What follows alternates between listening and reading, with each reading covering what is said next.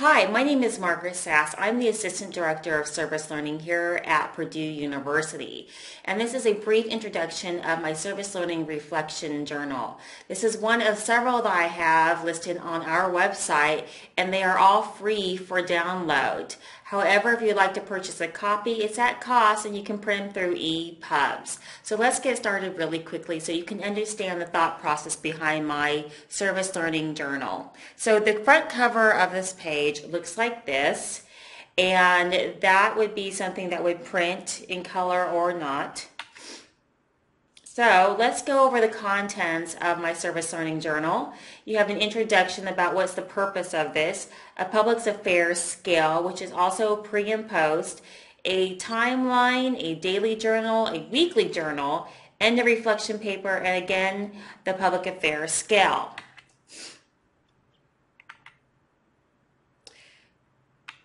So, the public affairs scale, why have I put this in there? Well, it's about 40 questions, and the whole purpose is to put a quantitative analysis on service learning and the project that you have decided to do in your class.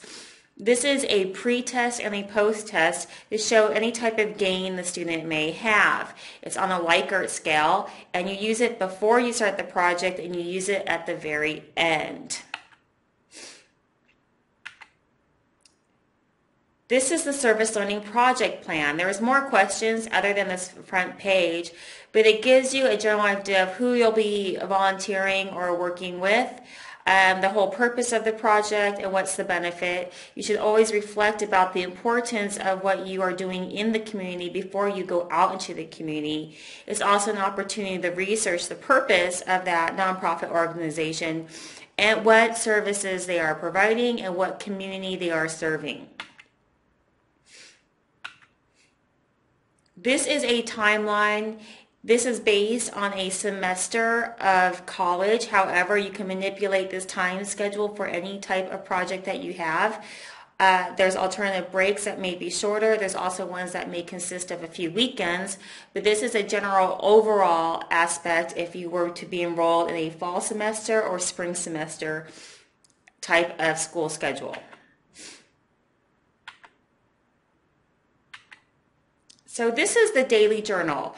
I have two different types. I have daily and I have weekly. The only significant difference between the two is the fact that one is a reflection per day and the weekly journal is a reflection per week based on how long the actual activity is. So if it were to occur over a period of 7 days, you would probably choose the daily journal.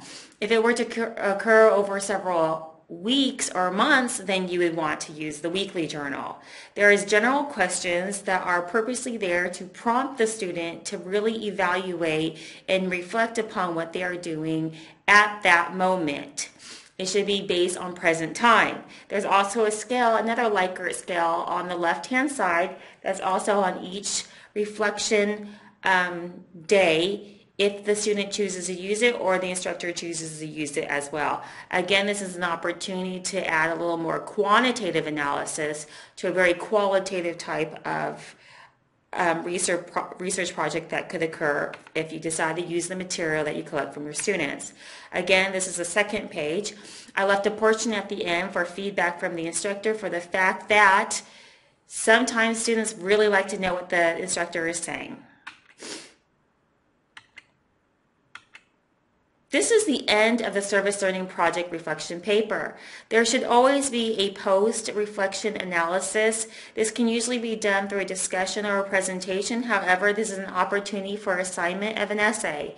So my suggestion is to create an essay based on your concept and your preferences so they can reflect upon what they've done and what impact they made not only on their own individual personal selves, but also the community and the members that the community are involved in.